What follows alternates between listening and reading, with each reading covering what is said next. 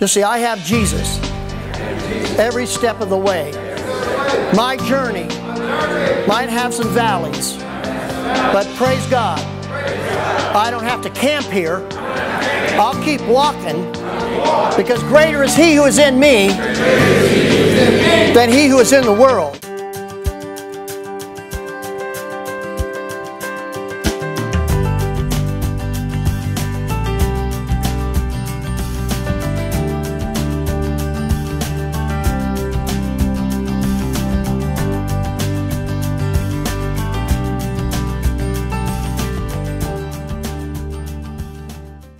I was saying, I was out with Donnie, I really loved what he said last week about, so many people have said to me, and I could relate to that so much when he said, man, it's hard to be single.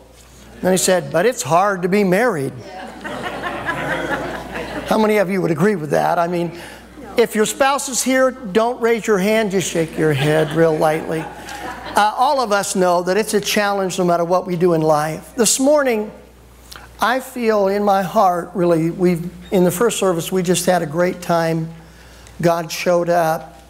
But I think what I'm going to be talking to you about this morning is something that I think is so apropos or so timely in our lives. It's a word called character. And the Bible describes it in many words, but how many of you know we've been talking over the last few weeks about, I read this quote. It says, guard your thoughts, for they become your words. How many of you would agree that our thoughts really are challenging?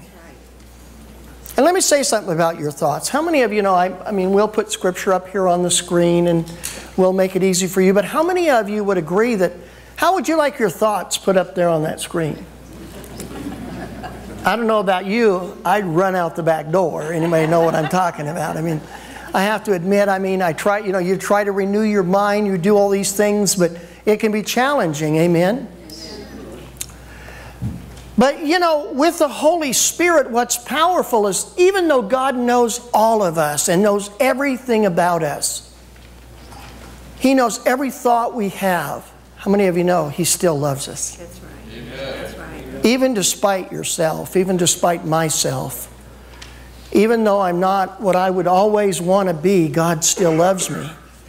And how many of you know that makes a difference? The real power is the love of God. It's not so much because we're so perfect, but that He made us and we became imperfect, but He still loves us.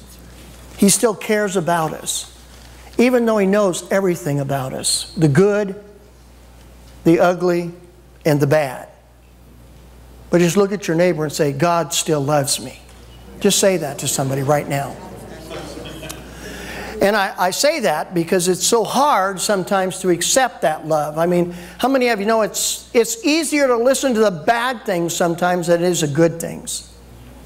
In fact, I really believe a lot of times when it comes to our thought life, we listen to the wrong voice, because it says, guard your words, for they become your actions. How many of you know your words have power? I mean, people that say, well, sticks and stones may break my bones, but words will never hurt me. How many even that's a lie? Words have done more damage than any single bullet has ever done. That's right. And yet at the same time, we still, many times in our life, don't realize that our words have power and have that anointing to bring life or death. But choose you this day life. Everybody say life. Then it talked about basically our life. Guard your actions, for they become your character.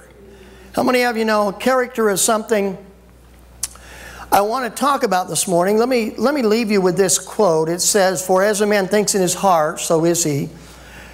The Proverbs tells us, Romans says, for those who live according to the flesh do mind the things of the flesh, but those according to the Spirit, the things of the Spirit. For the carnal mind is death, but to be spiritually minded is life. Everybody say life. Life. How many of you know God came into our life to give us life? Complete, full, nothing missing, nothing broken. In other words, really what the Holy Spirit wants to do in our life is to bring something into our life that the world cannot give us. But guess what? The world can't take it away either. And so I say all of this because if we are going to really control our thoughts, and we're going to realize our words have power, and we're going to realize that our actions can hurt people. How many of you would agree that our actions not only develop us, but our actions also show our character? Years ago, I had a coach tell me this. He said, "Steve, will you define character for me?" And really, I couldn't find a word for that. I was a young man, didn't fully even understand everything about it, but he said this to me: "Character is a word that is hard to define, but when you see it, you will never forget it." That's right. That's right. How many of you know character is something that needs to be visible today? Character is something we need to all carry with us when we leave this room.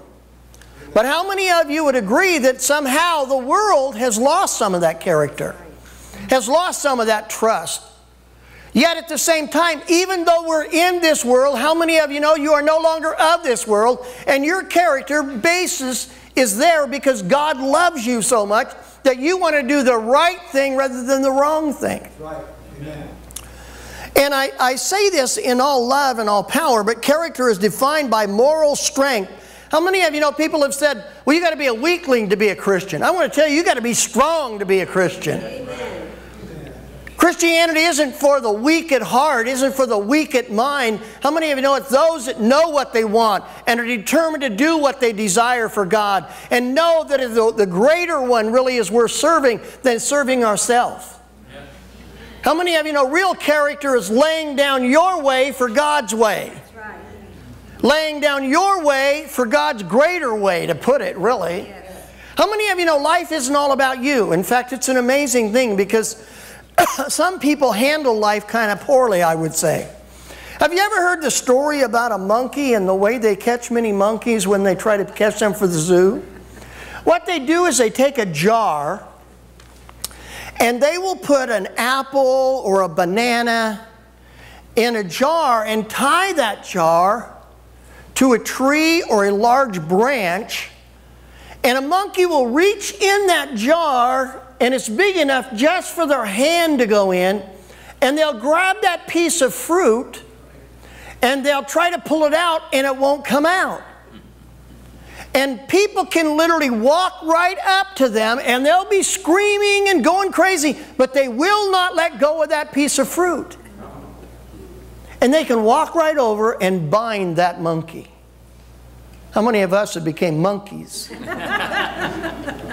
No peeking. We got something in our life that holds us back from what's God's best, That's right. That's right.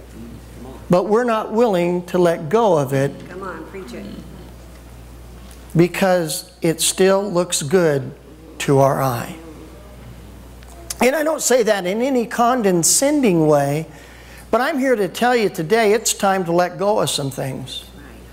Amen. I'm here to tell you this morning that God is in this place to show up, that we might know that the greater one lives in us, and life isn't all about us. Come on. Well, that's right.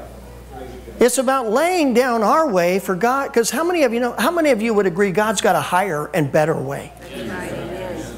I mean, you know, one of the reasons why openly I won't even deny that I came to the Lord at 27 was because how many of you know that I tried it my own way. When I was in Vietnam, Sammy Davis Jr. came and did a USO show, and he sang, "I Did It My Way." That's the most selfish song.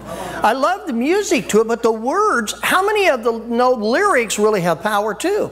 Because what it is about someone that came to the end of their life and they're saying, "I did it my way, even though it hurt, even though it did. I did it my way." How many of you know it isn't about your way, it's about God's way? Are you in this house this morning? Because see, that's what character is. Character is to say, I want to take the high road instead of the low road. I want to be above and not beneath. I want to be part of the head and not the tail. Can I get an amen in this house this morning? And I say that because how many of you know that character is strong moral strength, self-discipline, fortitude, the behavior and quality of a person? How many of you know character has great quality in it? And with that being said, I think the very first thing that we really have to look at is how many of you would really openly challenge yourself enough to say that sometimes in your life, sometimes even in my life, I have avoided things that maybe would build character in me. Because how many of you know character building is, it's a little challenging to say the least. It's a little, you have to have a little fortitude and strength, and you have to see the bigger picture than just the moment that you live in. How many of you know that all of our world would be much better if people lived with some character and treated everybody like they would want to be treated? The real message of God is not about how you're treated. It's about how I can treat somebody else, even though I don't like how I'm being treated. Come on, church, are you here? Psalms 15:1, which I'll read to you and put on the screen up here, gives us a great definition of character. This is what it says. Lord, who may abide in the tabernacle? Who may dwell in your holy hills? He who walks upright and is righteous and speaks the truth in his heart. The first thing he says is, how many of you know that it would be a lot better for all of us if we would see God's way and not our own? In fact, how many of you want added things to your life? Well, the Word says this in Matthew. It says, seek ye first the kingdom of God and His righteousness, and all these things shall be added unto you. How many of you know people want things to come into their life? I heard one man say this, that many people want things in their life, but they're not willing to sacrifice anything to get it. Would you agree with that today? How many of you know everybody wants a friend, but the Bible says, if you want a friend, show yourself friendly. How many people are waiting for someone to call them that maybe you, do you know, let me tell you a trick. The phone line goes both ways. How many of you know, well, nobody's called me this week. Well, who did you call and encourage? Well, nobody's done this for me lately. I mean, you know, it's kind of like, anybody would agree that marriage is like, what have you done for me lately? Don't shout me down. But how many of you know lots of relationships are built on, what have you done for me lately? When God really is saying that real character is to seek God's way. How many of you know that God loves us no matter what happens? He never gives up on us. Wouldn't it be great if we could take on that same character with the people we live with and our friends? Yes. Wouldn't it be good? Thank you for those amens. Hallelujah. But see, character, fortitude, really allowing the Spirit of God. He doesn't stop there. He says, who walks in righteousness and walks in uprightness, who knows the truth. But look at the litany. Now, everybody listen to me very carefully. Everybody say, I love Pastor. Now remember, this is the Bible, not my opinion, but this is what the first thing he says. He says, he who does not backbite with his tongue. How many of you would agree that your tongue is what's destroyed most relationships in your life? Or, on the opposite side of that, built the relationships. When was the last time you told the person you're with, I love you as much today as I've always loved you? How hard is it to say, man, you're looking good, honey, without having a motive? I know I'm talking to the men right now, but I noticed it was all high-pitched voices laughing.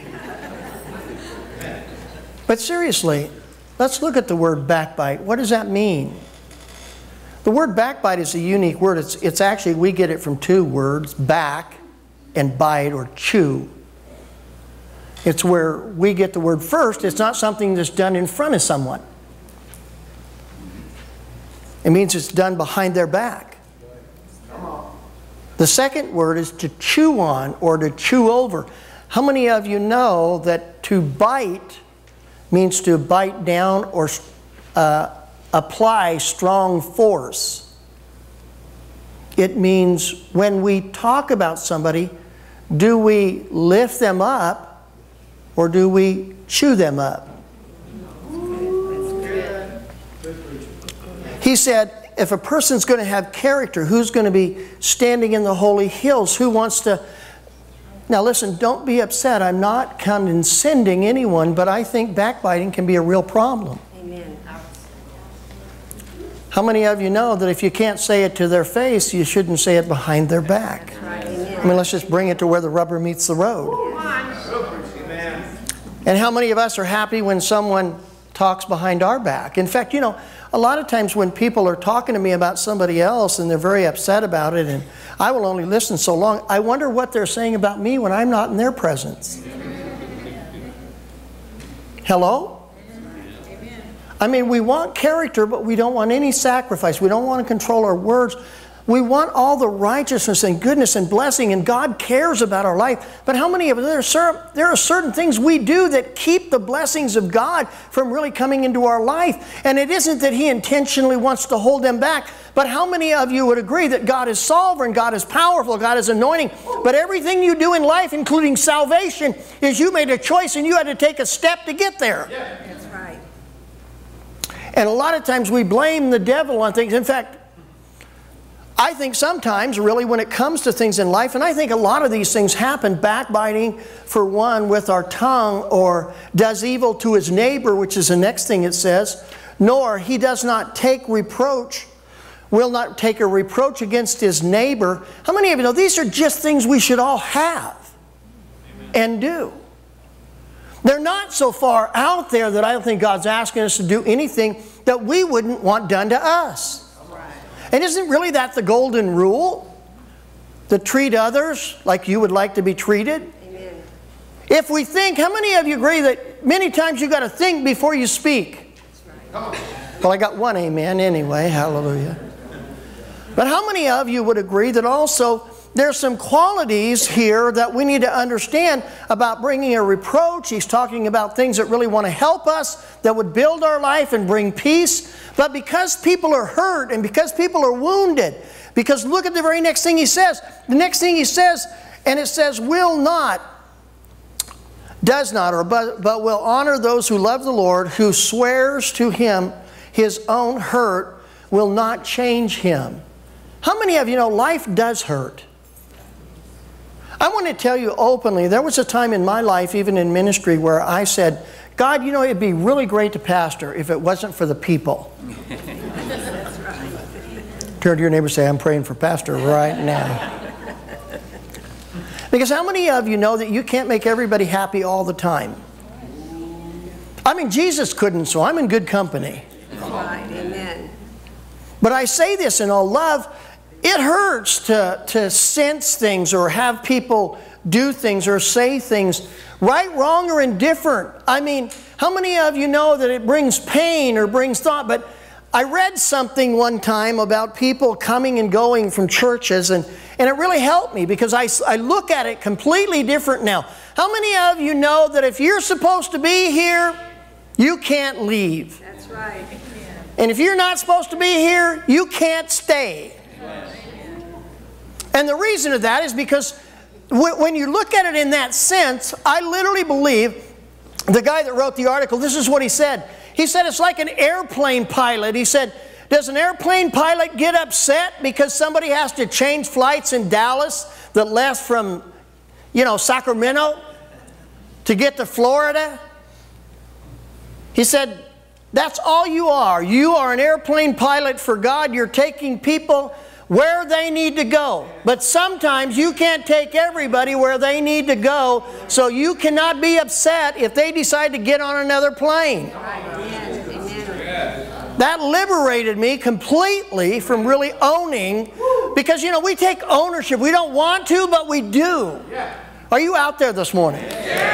Because see, with character, you got to understand and challenge yourself, because challenges or hurts cannot hold you back. The hurts in life are real, but you cannot let them begin to develop a certain character in you. You have to give the freedom and the power and the love and the anointing and the blessings of God due to Him. That's right. Because we're here to please Him, not everybody else. How many of you know if we please God, we'll please man, according to Scripture? That's right. And hopefully, I'm pleasing more people than I'm disappointing. You are. But I do know one thing. It's not up to me to be pleasing to you first. It's up to me to be pleasing to God first. Amen. And when I please God, that doesn't always mean there aren't going to be hurts. And a lot of people do these things, backbiting and have problems with their neighbors and do the other situation because they're hurt. I remember years ago, in fact, I preached years ago to leaders in our church, and now I've taught it to a number of pastors. Hurting people hurt people. How many of you know that if you get wounded, you can't even hear right, you can't even think right, you skew everything that happens in your life. And Jesus said these words, I have came to preach the gospel to the poor and to heal the brokenhearted. A brokenhearted person has a hard time ever really functioning in normal society. Because everything is an insult, everything is a letdown, everything is a hurt. I'm preaching better than y'all are amening. And I'm not saying these things, like I said, condescendingly. We've all had hurts. But he said the person that's going to not backbite, not allow those things to happen, if those things are going on in your life, you cannot let your wounds treat others bad. That's right. That's right. Outstanding. A lot of people say, well, I just can't help it. My mama didn't change my diaper in time. Get a life. Come on, Pastor. Well, my siblings used to beat up on me. Listen, I lived in a day before seat belts. And there were 6 of us in our family. And so that meant us 4 kids were in the back seat and my mom and dad were in the front seat. And I remember we'd be going down the road, and I don't know if you guys ever did this, but you know, all of us kind of had our spot in the car. And we would draw lines. If you cross that line...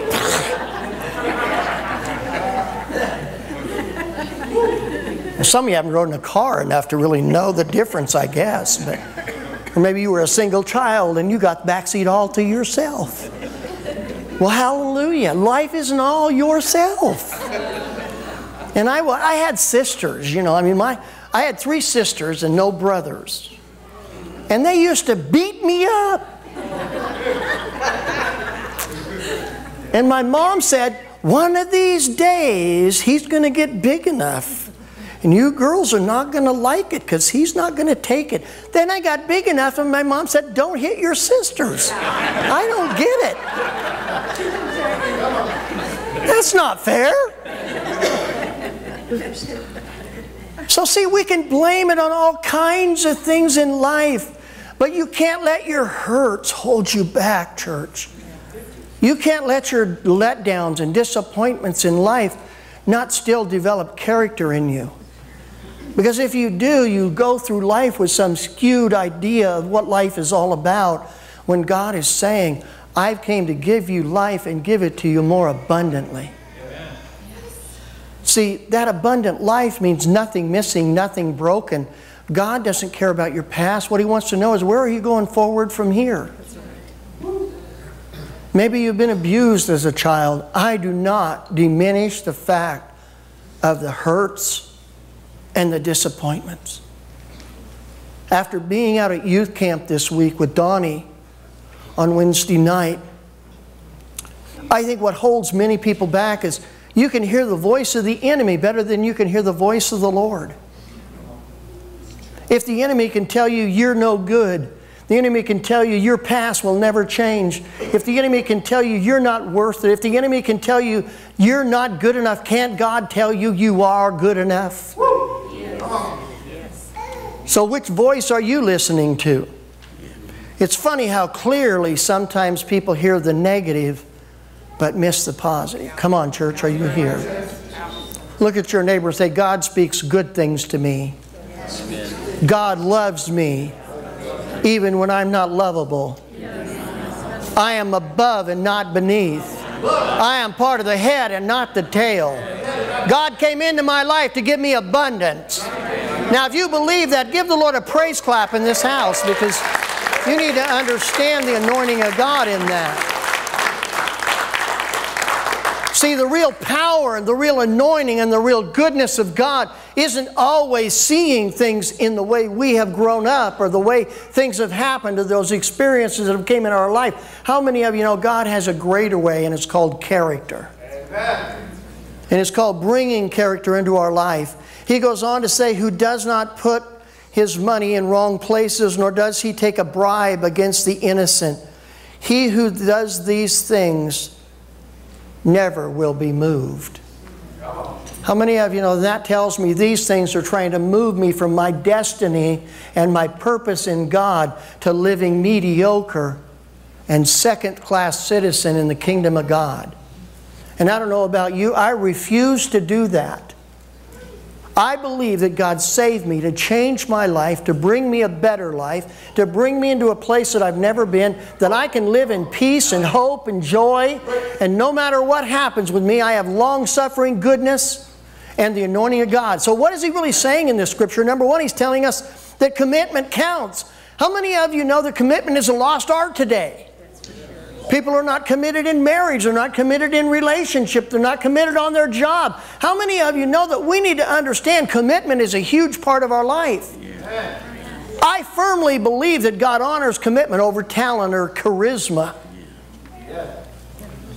I've seen a lot of better people that can preach the Word of God and not butcher the English language like many times that I do.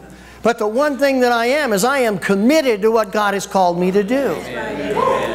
And God honors that. I mean, look around. When you started with 5 people and God has given us almost millions of dollars worth of property and hundreds of people, I mean, I was hoping I just had 20 people who would come and listen to me. Come on. And they could bring their dogs and cats if they wanted.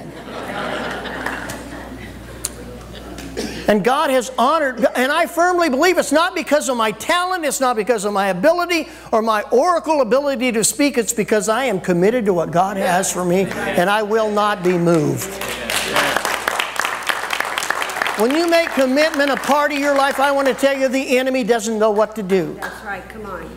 When you say, I am committed and I will not give up, I am going forward and I will not let anything stop me. How many of you know then and only then can you really know commitment? I believe why God honors that so much, and nobody's ever taught this and that I know of. I haven't even taught it. But as I was preparing this, you know, a lot of times when I have a point like commitment, I sit and reflect on it and try to think. I firmly believe one of the reasons why God honors commitment so much is because that's what He lost with man at first. If you think back to Genesis 2 when God created, and then Genesis 3 when the fall happened, what really happened? He gave Adam and Eve dominion over everything but one thing. Over that one tree they couldn't eat from. But they weren't committed to what He gave them. They always wanted that one thing they couldn't have. And we've been suffering ever since because they were not committed to what God told them to do. And I believe that's why God honors commitment so much, because that was the first thing He lost with humanity, was commitment. Commitment is a huge thing, and the first thing that He says about this is those that won't backbite, they'll be committed to friendship and different ones. They'll treat their neighbors the way they want to be treated. How many of you know that's real commitment today? So we have to understand, number 2 is relationship. What about relationship? How many of you know not everybody's good for you? You know, we tell, how many of you have raised children in here or are raising children? How many of you have ever told them, who you hang around is who you're going to become? Anybody ever been told that? Or maybe you were told that as a kid. All of a sudden we get to be an adult and think that doesn't matter. Well, how many of you know it does matter? I think our acquaintances or what we allow into our life or who we allow to speak into our life makes a huge difference. I remember I had a pastor friend, a good friend. I loved him. He was a nice man, could preach the Word of God much better than I could. Really had an oracle ability to speak to people. But I would go hunting with him every once in a while. And Pastor Sandy's the first one that noticed it. When I would come home, she would say, man, you would come home so negative. Because the entire time around the campfire hunting, all he would do is put people down, talk about ministry, how he didn't like this, and that was bad, and this was bad, and he wasn't getting his dues. And how many of you know the next thing you know, all of a sudden it's rubbing off on me? That's right. Come on. Come on. And I'd come home and think, well, why is it not better for me? Well, why? And I literally had to stop that relationship. Amen. Because that relationship, anybody that is not taking you for your destiny is taking you away from your destiny. Not all, and what he's talking about here is relationships. He's talking about who will not allow relationships to come into their life. You can be friends with people, but you don't have to let them speak into your life. You don't have to hang around them. You can say hello, you can talk to them, but how many of you know that if they're not doing you any good, you need to cut that out of your life? Thank you for that hearty amen. It's the craziest thing, even in relationships of marriage. It's a funny thing. It's hilarious to me how many people, they say, oh, I know this person's really bad, but I can change them. Turn to your neighbor and say, good luck, baby. Listen, if they were a jerk when they dated you, they're going to be a jerk when they marry you.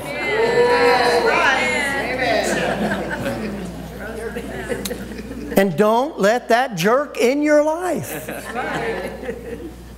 Say, I love the Lord. But it's so true, man. It's amazing how many people, you know, we think, well, I just got to help them. I want to tell you, be very careful who you let speak into your life. If it's not taking you toward your destiny, then it's taking you away from your destiny. Number 3, we need to get involved. How many of you know involvement is something most people are afraid of today? Well, I don't want to get too close. I've been hurt. I've been let down. I've been disappointed. So what? Without involvement, you have no real power. How many of you know if you want to change something, it's like people say, and maybe this is political a little, but people say, well, bless God, I don't like the government, so I don't vote. Well, if you don't vote, you don't got a say. You change things by getting involved. Most people, they change things by running away from it. They don't stay long enough to help something work out. You cannot get negative, but you have to understand that involvement is what the enemy is trying to keep you from. You have to get involved. If you don't get involved, nothing changes. How many of you know if you want something in your life, you've got to be strong, powerful. And then how many of you would agree that challenges come? All challenges come to people. I can't tell you that none of this is going to not hurt. But I want to tell you, oh, it hurts so good when you get out the other side. How many of you know that you got to understand the real power, the real anointing of love is to be able to help overcome in life, not just sit there knowing that there's not going to be any hurts. You have to be prepared. There are going to be things, or good people, bad things happen to. Amen. But how many of you know the greatest thing is you don't have to go through it alone? That's right. Just say, I have Jesus. Every step of the way. My journey might have some valleys, but praise God, I don't have to camp here. I'll keep walking because greater is He who is in me than he who is in the world. Come on and give the Lord a praise clap in this house if you really believe that. So I mean, challenges do happen. It is tough to go through life. But listen, life is where we work it out. Life is our challenge. Life is our victory as well. When you know Jeremiah 22:11 says, for I know the thoughts I have toward you, thoughts of a future, thoughts of a hope. How many of you know, just look at your neighbor and say, I got a great future ahead of me. Tell them that. So we got to understand, and let me say this in closing really quickly. How many of you know charisma does not take the place of character? Gosh, I've known a lot of people who have a lot of charisma. I mean, and what's so funny is, man, well, not all, but I'm going to say this. How many of you would agree that we live kind of in a drug culture today? Every person has been affected by addictions or drugs of one form or another. And you know, people that become strongly addicted to things, most of them are real smoozers. That's how they get through life. They've played the play of living somebody else instead of who they really are. And how many of you know that when they come and they get saved and even set free from their addiction, it's a work to not live on charisma. How many of you know that openly, even my own life, I mean, I won't deny as a young man, I mean, I had a lot of charisma. It seemed like everything I did just got blessed and everything I touched was good. But inside, I was just as empty as an empty beer bottle. That all had been taken from them. And so, even when I got saved, I decided, you know, I'm friendly. Everybody likes Steve, but I won't let anybody in. Because I'm afraid. I moved 13 times by the time I was in the 8th grade. I learned a long time ago it was hard to move in the middle of a class or in the middle of a year because, you know, you made friends at first and then you had to move from those friends and now you're the new kid in the school. So I created a pattern in my life to where I knew how to get along in society and everybody thought I was friendly and nice. And I was. It's not that I had... But I still would not let people in my life. I was learning to operate on charisma, not character. Because see, I never lived anywhere long enough to where character is a long-term teller. But charisma, you know, you can go anywhere and fit in. And how many of you know that's what a lot of people live on today is charisma? But it can't take the place because look at what it says. In James it says, "But above all, my brethren, do not swear either to heaven or earth or with any oath, but let your yes be yes and your no be no." Oh, good preaching, Pastor. Amen. Do you know how much of our world lives on charisma today? Literally. You don't really know. It takes time to get to know a person. People that even want to get into a relationship immediately and then they want to consummate it and then they want to move on and they want to act like nothing's happening. How many of you know that's a mistake? You don't really know a person. I mean, Sandy and I was together for almost 6 years before we had any children. Because, I mean, let's face it, man, she was taking care of me. I didn't want any more kids.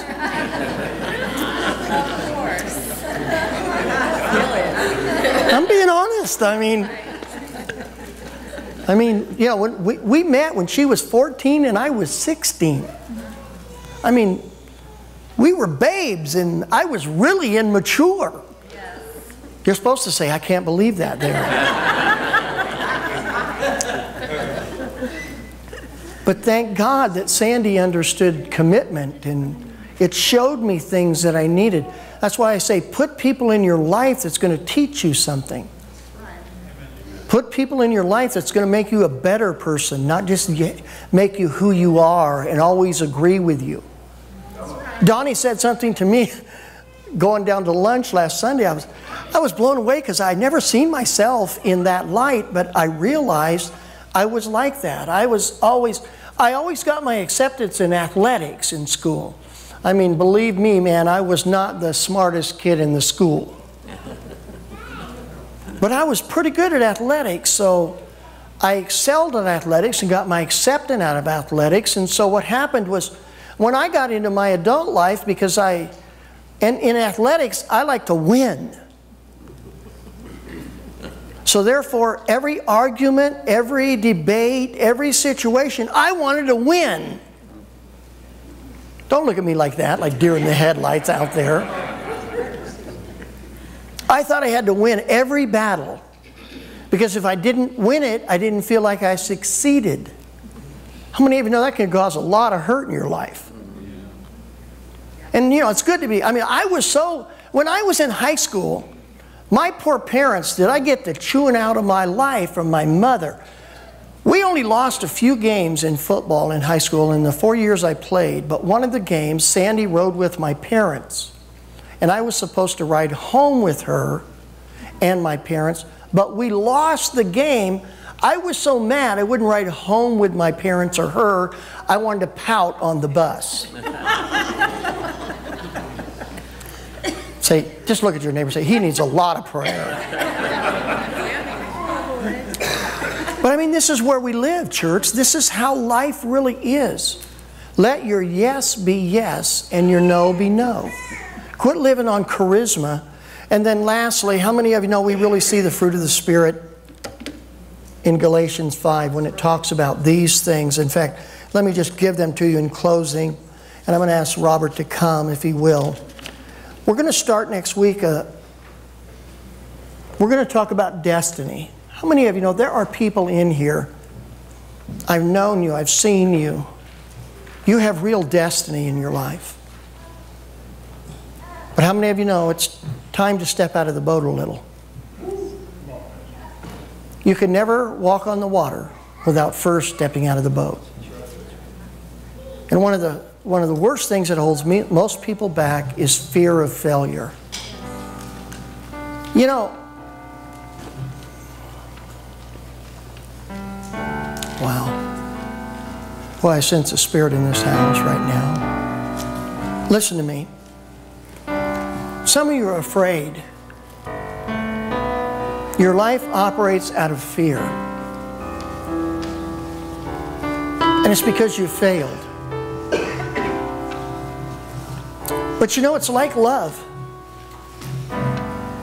Sometimes love can be the greatest experience you ever have. Sometimes love hurts. But there's an old saying I've never forgot in my life. It's better to have loved and been hurt than to never love at all. See, with destiny, you take a chance. With the future, nothing's certain but heaven. And when you're going to be a water walker, the enemy's going to make sure you get your eyes on everything you couldn't do. But destiny will bring you to a place to where life is no longer about you. And character will be the thing that will carry you over every time.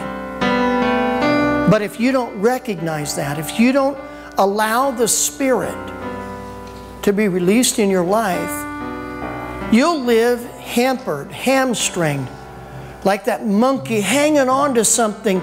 Though the enemy's walking up to you to put you in a cage, you won't let go of that. God is here today to say life is changing for you if you'll change for Him.